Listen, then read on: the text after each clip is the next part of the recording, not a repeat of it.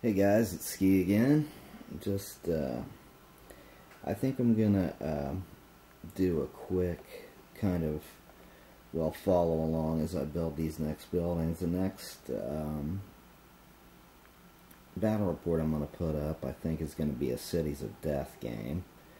And in order to do that, I need some more buildings. If you watch the last battle report, I had to build up a few little buildings, but that was my first try at it. Now I'm going to try something a little bit more, I don't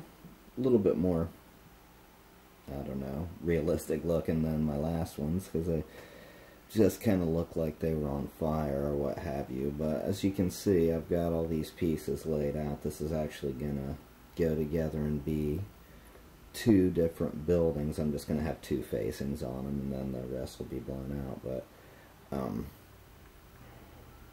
yeah, I think I'm just gonna film this and put it all in one shot. So I'm ready to get all these pieces glued in place and show you the next step.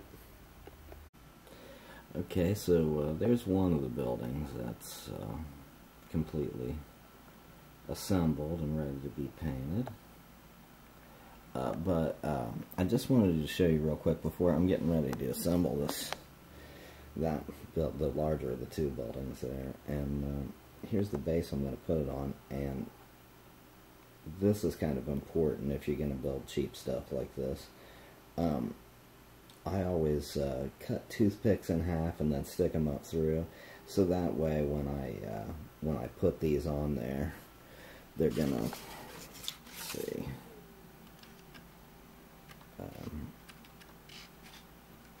Those toothpicks are going to stick up through the foam core and hold them in place a lot better. So, okay, I'll check back in when this is assembled. Okay, so here's both of the buildings assembled, and those guys are just down there for scale. But you can see I've done the outside of each building with little sidewalks. And I think these are just about ready to be painted. Give you a look at the back of them here. These are